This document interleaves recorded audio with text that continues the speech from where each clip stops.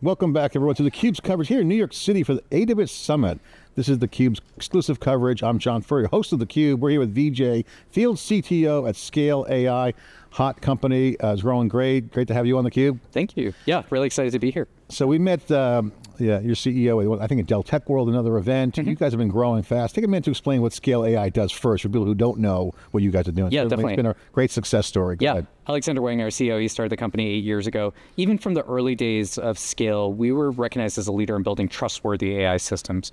So some of the first use cases we tackled were self-driving and autonomy. How do you make sure that a self-driving car stops at a crosswalk if a pedestrian's crossing a crosswalk? The key insight that Alexander brought to bear is this idea of data-centric AI. If you find the right data that can help you reach that safety milestone, examples of pedestrians, maybe people on bicycles crossing that crosswalk, that data is worth its weight in gold for training the AI model and hitting that safety milestone in 3 months or 6 months instead of waiting 9 or 12 months to get there. So we took this approach for computer vision, for LiDAR, for all these cases. And then we ended up partnering with some cutting edge research labs. One of them was a little startup known as OpenAI. And so they had GPT-3 and we were partnering with them on this data workflow called reinforcement learning. That ended up powering ChatGPT, which was one of the first Gen AI workflows where human beings can interact with the model and reliably get certain answers and ask the model to follow instructions and expect those instructions to be obeyed. Reinforcement learning is a key piece of making that possible. So today we kind of have 3 big buckets of customers. One are the OpenAIs of the world, the research labs that are building the next cutting edge models. We're helping make those models more trustworthy across a range of new capabilities like writing code or doing multimodal data.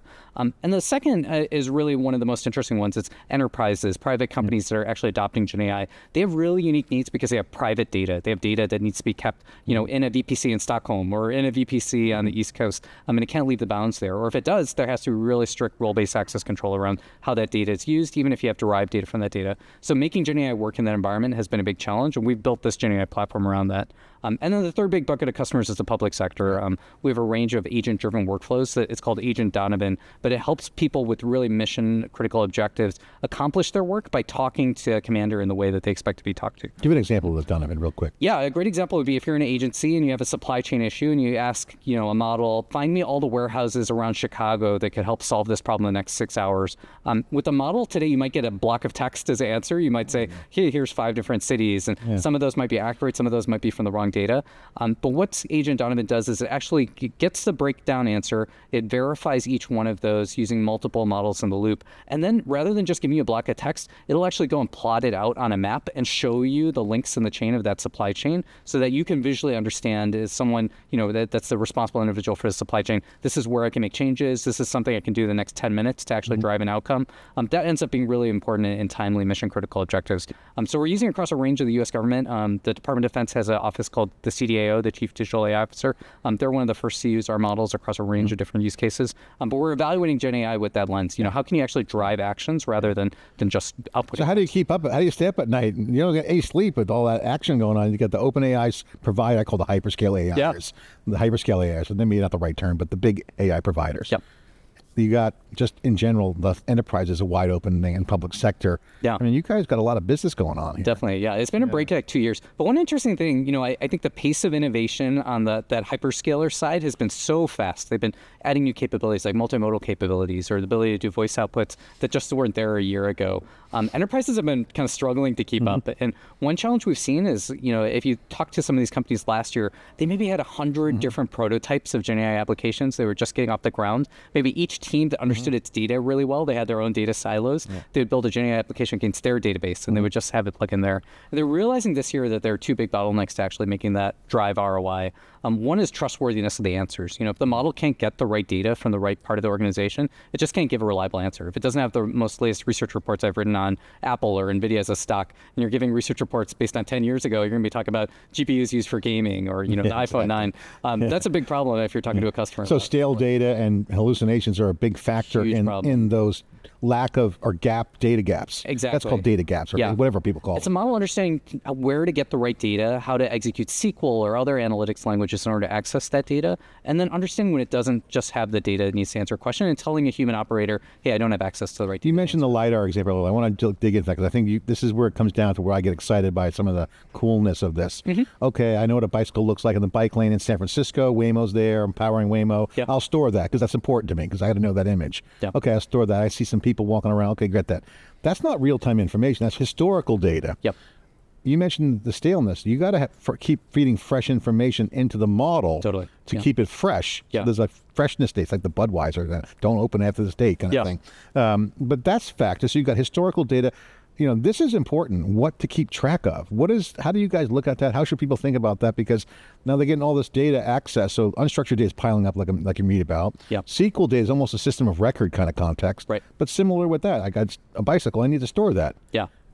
And I have this real-time streaming data coming in. What do I do? You need constant 24/7 online evaluation of GenAI applications, which is a new mindset that people didn't have before. In the past, if you wanted to evaluate a model, and let's say a model is a legal model that's going to summarize a legal document for you, you'd go and find your lawyer, your in-house lawyer, and say, hey, did this model give the right output? What sort of feedback do you want to give the model so I can improve the prompt or some other part of the application? But really what you need is 24/7. If people are asking legal questions and they're your employees, you need to have a range of different scenarios that you're testing and you're observing, and you're seeing how the model's changing over time. A great example, if you're a multinational corporation, the laws in Switzerland and Germany are very different, even though customers were going to ask in German about both those countries. So you want to make sure just asking in German doesn't mean you're defaulting to German law. You need online evaluation to make sure you're not breaking those. Without that, as your data architecture changes and these data pipelines are breaking down and assembling new ones, you're just going to run into new hallucinations because the data just isn't there to support. It's interesting. It's almost a false summit you're climbing if you think that's the answer, if you don't rethink it, because ultimately you think you're having success, and all of a sudden, wait a minute, I'm way over my skis on this one. Definitely. I got to now go back and re-architect. So this is the fear everyone has in the enterprise. And this is important. So I have to ask you, what do you do to solve that? So, Matt Wood announced on stage models will iterate models. Okay. But we've been doing data marketplaces for over a decade. So data exchanges have happened, but model exchanges haven't happened. So if you don't have a model, you're not in pole position at all to compete. So what do you do? Is it compete on models or what? So models can be some of the most important IP that some of these organizations have, especially when you fine-tune smaller models. You can make those models really accurate against your business or the way you talk to customers. You can have a model that chats with customers in the right tone of voice. But ultimately, your real milestone of how you measure your performance is, can you unlock your people? Can you unlock like all this organizational expertise that I have and have them drive improvements over time? And ultimately, you can't hold any advantage that you can't observe. If you have an advantage in terms of your model being better, your data being better organized, if you can't observe that and demonstrate that through monitoring, you're just not going to hold that advantage. We were riffing earlier on the analyst session. I was saying to Zias and Sarbjeet, who was here, that the entrepreneur equation 20 years ago was, wow, I'm going to disrupt this category by renting my house out, or I'll start this my SMS app or whatever it did. And I just put the credit card down and spin up some compute rather than buying a server at Supermicro and see if it worked. Right? That was a SaaS. That was the wave in the iPhone generation happened. SaaS happened. That is not long ago the entrepreneurial case. The actual case now is there's a complex app development environment that involves a lot of cloud. The cloud was just emerging. Amazon just happened to be at the doorstep and the place where this is so awesome for entrepreneurship, because the alternative is no risk. So the zero risk, well, credit card risk, $50. There's risk now because you have, but the entrepreneurs are looking at the data models. And I could flip a model out there and change a category. Absolutely. Okay, so you're saying is that if I'm doing data exchanges the wrong way, and I'm going down the path where there's going to be hallucinations, I get to the wrong spot, the technical debt is killing you. So I could come in and be a model developer and take over a category, potentially. I get totally relate. I worked at YouTube years ago, and I remember the early days of YouTube. It was exactly that disruptor mindset. You can put down a credit card, you get a bunch of servers, you rack them up at Equinix, and suddenly you're serving video traffic to millions of people around the country.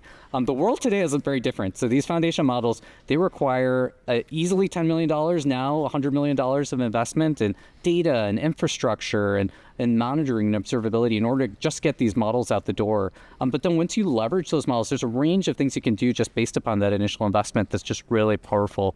So we're seeing a lot of firms, and those firms that normally would be considered to be the ones to be disrupted, they're actually leading the way in figuring out how can I build these centers of excellence within my company, have really smart AI engineers and other stakeholders, maybe an AI ethics officer, collaborating together to see those opportunities forward. So we're seeing a lot of like really groundbreaking innovation happening in these regulated industries where data governance has always been part of the question. Understanding the lineage of your data, understanding how mature that data is. These are just fundamental fundamental parts of how they've done business for the last 10 years. And now they're applying the Gen AI stack on top of that. What about the entrepreneurial activity? Where do you see that happening? Yeah, there are a lot of interesting Given stuff. the high cost to do a model. I mean, to be a consumer model, it's going to be like a high bar. Yeah, definitely. To do a consumer model, it requires a lot of investment. So there's only a few players in that space. But there's a range of startups that are trying to do really interesting things based upon agents and other activity, really kind of building to the use case. So if you have a legal use case, let's make a model that talks to lawyers in the language that they need to be talked to. If you have an education use case, we've seen some really interesting investment there in ed tech where talk to students about where they are in the journey. You know, if someone doesn't understand photosynthesis, they're a first-year college student, talk to them differently than the way you would someone who's already done organic chemistry and knows like a range of things you're not going to know. It's interesting that you could be a domain-specific expert, let's say legal, get a small little beachhead feature, and then end up aggregating data for the whole vertical. Totally. Potentially, right? I mean, I'm just making this up, but that could be a trajectory. Data is unbelievably valuable. But maybe the bigger use case for data is actually just evaluating how the models are doing today. Without the right data, you can't figure out how the models are performing. You can't move forward towards a goal. So having the right data about your specific use case, that's worth its weight in gold right now. Yeah, data observability is a hot area. What's your view on that? Are we not there yet? Are some people doing it? Are you guys doing it? Totally. The first thing is you have to do it. You have to have data observability. Your data is changing over time. You know, you're going to introduce bias. You're going to introduce data drift, all these issues if you're not observing your data. Data is the lifeblood of any GenAI application. And applications are changing in how they retrieve data over time. We're starting to see this really important pattern that we do in financial services where the model writes the SQL and the SQL goes and executes and gets the data, and then it's transformed in a way that's useful to a human analyst. You could create a PowerPoint presentation or a chart or a graph out of that data. You need to understand how that SQL is executing. Does it know about the schema of your database? Is that schema changing over time? If you don't do that, you have this incredibly brittle application that works today and doesn't work tomorrow. What's your big use case in the enterprise? If people watching here wants to ScaleAI, give you guys a look over. What's the big use case that you guys are doing the most action with the enterprise? Definitely. Text to SQL is a big one. It's very painful to have a data analytics org be the bottleneck for everyone else in the company. You know, if they want a question about how many customers bought hot dogs on 4th of July and you have to wait 3 weeks for a data analyst to write the SQL query, that's really painful. And so having models generate SQL and generate accurate and reliable SQL, it empowers the data analyst team. It's a force multiplier for them to do that work a lot better. Well, the big models will tell you who won the Nathan's hot dog eating contest for sure. We saw that on TV. Was it Kobayashi? Let's put sidebar that. Okay, so that's cool. So this is important because this is now saves time. So the querying the SQL thing is going to be very key.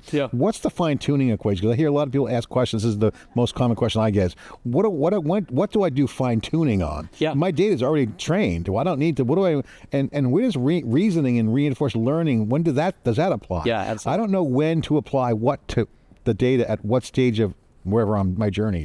When you have those questions as a customer, it's important to take a step back and figure out how do you evaluate what success is. You know, do you have the evaluations in place? We take this approach called hybrid evaluation, where you have models that are always going to be important in evaluating other models because they can do things that human beings just can't do at scale. You know, a model can translate your question about the law in German to Swiss German and ask that same question and see if there's a different answer. So that model-assisted evaluation is important. But expert oversight is incredibly important as well. Bringing in all this knowledge that you have about the law or about biology and bringing that together at scale is incredibly important. But once you get that evaluation framework in place, then you can see what are the really important interventions I could do to make a difference this week. You know, is it fine-tuning a model? Maybe that takes 2 to 3 weeks. Is it adding a new guardrail on top of the model? Maybe I can do that in an hour. Can I just change up the prompts? Without evaluations, you don't know if you're moving towards your goal and you don't know how far away that goal is. But once you do know that, you can figure out what are the different interventions I could do to try to get along that path. What's the advice you have for two use cases? One use case is you got a company who's got a small language model. It's fairly unique, so it's okay. What do I do with this model? What do I interact it with? How do I engage another model? And then 2, mindset for organizations who want to bring in this new culture of thinking, systems thinking, prompt thinking, to start the trajectory of culture shift inside their organization. Totally. I mean, most models today in the enterprise are useless without data. And that's why there's this big story about data gravity when it comes to GenAI. You can have a small model and you could deploy it closer to where your data and where that compute lives. That ends up being much more valuable than having a large model that can't access the right data because of access control procedures you have. So we have lots of companies where maybe for some regulatory reason, they have data that sits in a VPC in Stockholm, and they have a separate set of data that sits in a VPC in Berlin. And those 2 data sets shouldn't be conjoined together in order to answer a question, but you can answer independent questions about each one of them. If you can have a smaller model that lives in those two different locations and is able to do a lot of knowledge and reasoning about what's local to it, that ends up being incredibly valuable and unlocks a lot of opportunities for you as well. So Vijay, what we're talking about here is essentially platform engineering for data. Yeah, absolutely. I mean, is that data engineering now? I mean, is there a category? What's your view on this? Because this is huge. I mean, this is a huge shift. I mean, it's a platform shift. Totally. I mean, you see that clearly. Your company's living it, but other companies are just trying to grok platform engineering with Kubernetes and cloud native. Now I'm like, what? I got to reset my entire data analytics stack? Right. Well, that's not my department. And the first thing that GenAI did, even 5 years ago, was start to unlock the value of unstructured data. Before, if you had research reports, it's really hard to make sense of them or put them in a database and retrieve them. You can unlock all that value. But now we're seeing, even structured data, you're able to unlock all this value by understanding the data silos in your organization and finding ways to answer questions securely against that data, cutting across, like, maybe if you're a large bank and you've acquired 15 regional banks in the last 10 years, each of those might store customer data on different databases. Now you can build data pipelines that answer questions about your entire business in a way that you just couldn't possibly do before. So we see a lot of value in that. This data platform's being built in part because you have this new tool that suddenly unlocks all this value. It's interesting. I see a couple of different use cases as we do talk to our research team in theCUBE. A couple scenarios I want to run by and get your reaction. One is, here's an environment that is completely not positioned for Gen AI. They're just old legacy. They never invested. They outsourced it to the hilt. They got some token projects that look good. Then you got the companies that are actually doing really well in the modern DevOps factor, but don't yet have that data connected. And then the ones that are actually investing. Okay, let's talk about the first two. This is where you start getting into, okay, you need a full retrofit.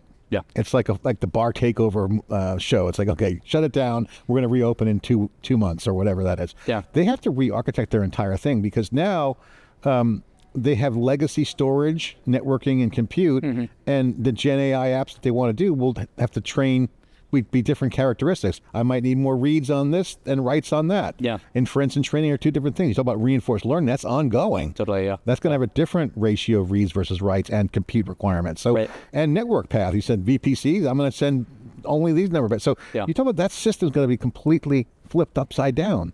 What's your reaction to that? And how should people start thinking about this? Is it a mind-blowing thing or it's reality, I think? Do you think it's reality? And if so, what do the people do? One of the most painful roles to be in right now is doing budgeting and planning for your infrastructure today at a large company because right now, the challenge you have is you have all these different prototypes of Gen AI applications, and the roadmap for those carries you out maybe 6 months, maybe 9 months, maybe 12 months. But there's a huge variability in you knowing when is this application going to get in production, what region of the world do I need to deploy this application in, what performance characteristics do I really need to have? Am I using a large model? Am I using a small model? The ML engineer told you, I just don't know yet. I'm going to find out maybe a week before I deploy this, which one of those is better.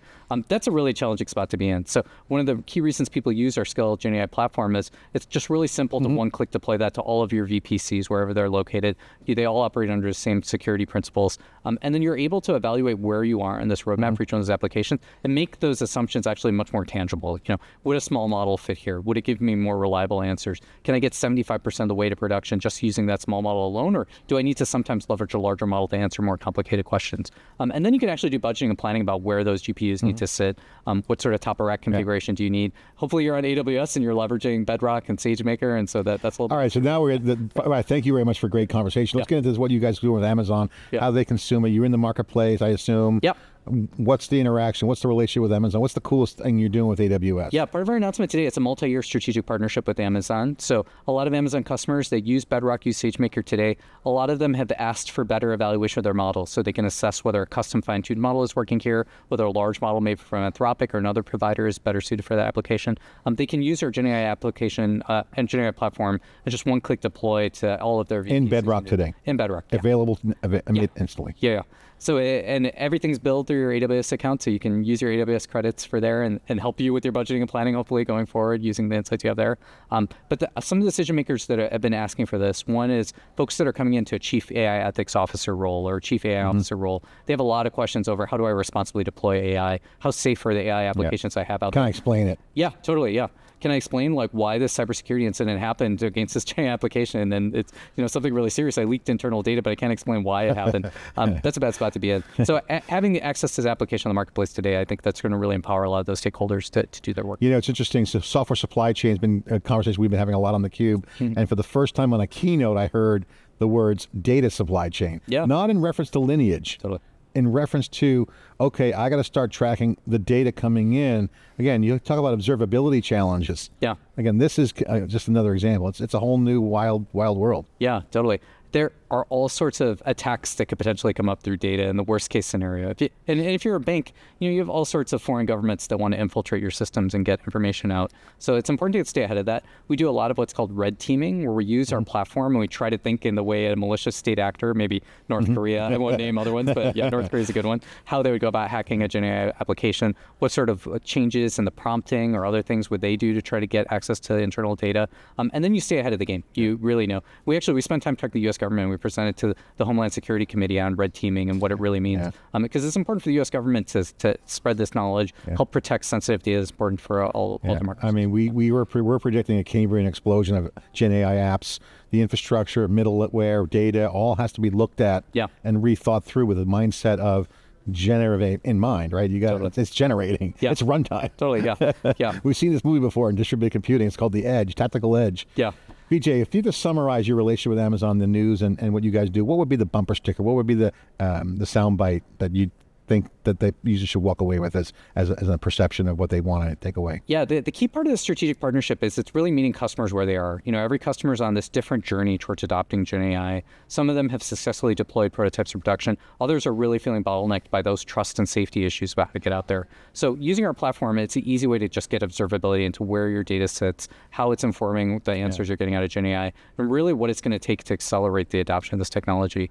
So we're hopeful that as part of this, customers don't just think that there's a one-size-fits-all answer to GenAI questions or like one single data architecture is going to work for everyone. Instead, it's what's the way to get the observability into what's working today and what I need to invest in. And you guys are going to fit right into the architecture of AWS and all the higher-level services. Yeah, BPCs, the role-based access control you have in place, EKS, all these other technologies that financial services companies have used. We fit in very well with that and protecting it. As CTO, what are some of the Amazon customers saying about this opportunity? Yeah, it's been huge. Our key customers right now have been financial services, healthcare, insurance, education. All of those businesses, they're just transforming. They're going to look very different 5 years from now than now. So anything you can do to get ahead of that, accelerate that transformation 6 months, 9 months, it's just it's a land grab. I love this market. Yeah. Vijay, thank you for coming on. Thank you. Thanks, John. All right, ScaleAI making the difference here, changing the game on Bedrock, bringing observability in. Again, the whole world's going to change. Reinforced learning right around the corner. Stay tuned for more coverage. We're bringing all the data here on theCUBE. I'm John Furrier, host of theCUBE. Thanks for watching. All right.